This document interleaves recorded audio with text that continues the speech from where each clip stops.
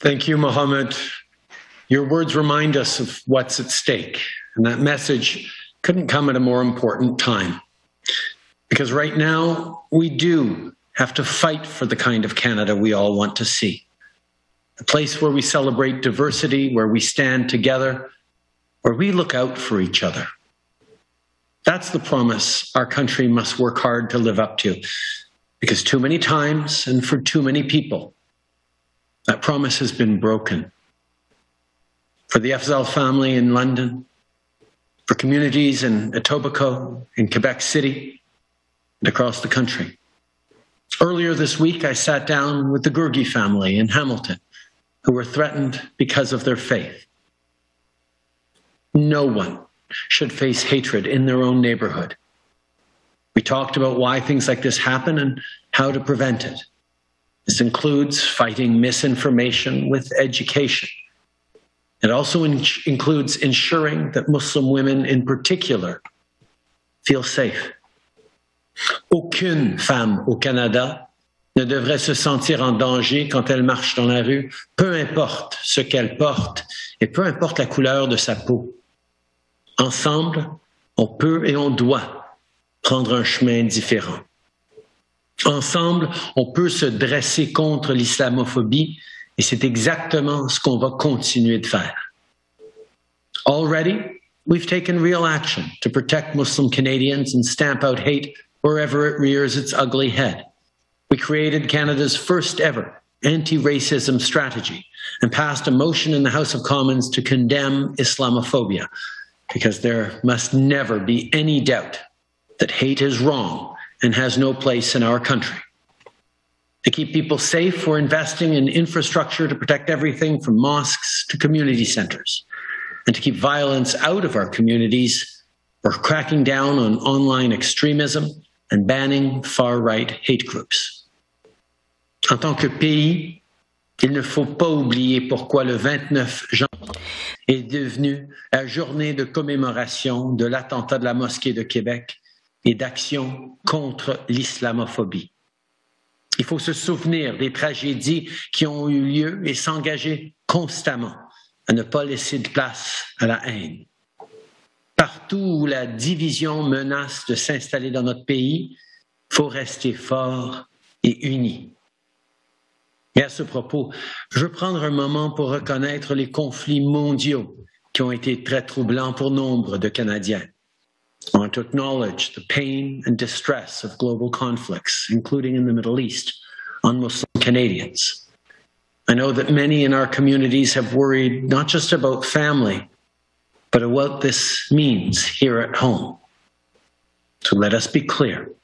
There is no place in Canada for Islamophobia. Not ever. And on the world stage, our government will always stand up for peace and democracy, human rights, freedom of expression, and freedom of belief. This includes through the protection of minorities. To young Muslims who take to the streets to advocate and protest, who call on their elected officials to do more, we see you and we hear you. We will continue to work with you on these issues close to your heart, close to our hearts. On a encore du travail à faire pour construire le pays et le monde dont on rêve tous. Et c'est pourquoi on est ici aujourd'hui. On a organisé ce sommet national sur l'islamophobie qui réunit le gouvernement fédéral et les communautés musulmanes d'un bout à l'autre du pays pour tracer la voie à suivre. There's no question that there is work to be done, more work to be done within government to dismantle systemic racism and Islamophobia. Because from the CRA to security agencies, institutions should support people, not target them. We hear that. In fact, on the Canada Revenue Agency, the Minister of National Revenue, Diane Leboutillier, who's here with us today, will have more to say a little later on. As many of you have pointed out, part of the path forward must be a public service that is inclusive rather than just diverse. And the voices of all those with lived experiences and expertise on Islamophobia must be at the center of our work.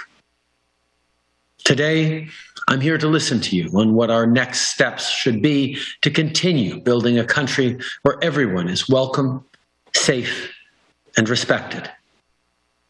This is not your burden to carry alone.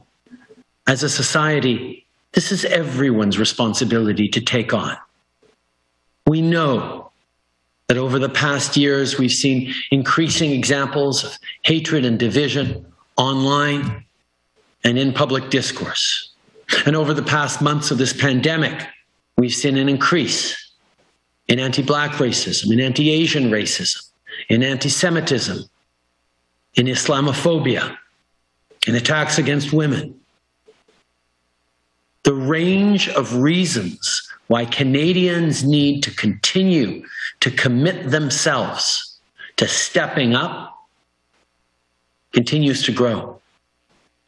We all must understand that governments, that institutions, that organizations, that workplaces, that individual Canadians all have essential roles to play, to be friends, to be allies, but also to be part of the solution.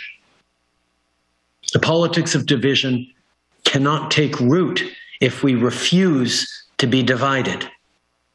Hate cannot creep into the mainstream if we all speak up against it. We're a country where we know that diversity is our strength and where we know that everyone is equal and deserving of our deepest respect. That is what we must defend. And together, I know that we will. Plus tôt cette semaine, quand les Canadiens musulmans se sont réunis pour célébrer l'Aïd, c'était pour célébrer des valeurs qui nous tiennent tous à cœur en tant que Canadiens. La famille, la générosité et la communauté. Vous nous rappelez à tous les jours qu'on est plus fort ensemble. Alors, ensemble, continuons à bâtir un meilleur Canada pour tous. We will all be there together as Canadians. We will be there as a government. And we will continue our work together. Je vous remercie de votre présence aujourd'hui. Sur ce, je cède la parole à Peter Flegel.